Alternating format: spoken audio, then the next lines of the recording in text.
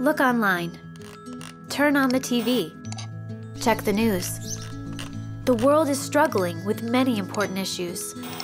As our world becomes more interconnected, issues that once seemed distant and too big to tackle are now at our doorstep. Every culture has its form of charity. Tzedakah is Judaism's imperative to give money to those in need. For centuries, Jews gave tzedakah by collecting coins in a box.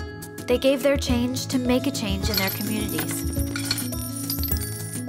Today, our coins have turned into credit card transactions, and our dollar bills have morphed into digital donation buttons.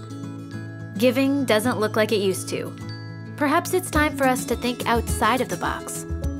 As we increasingly face global problems, our sense of community expands. How should we change the way we think about giving?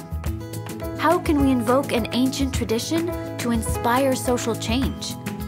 How can we design a 21st century tzedakah box that connects us more deeply with issues around the world?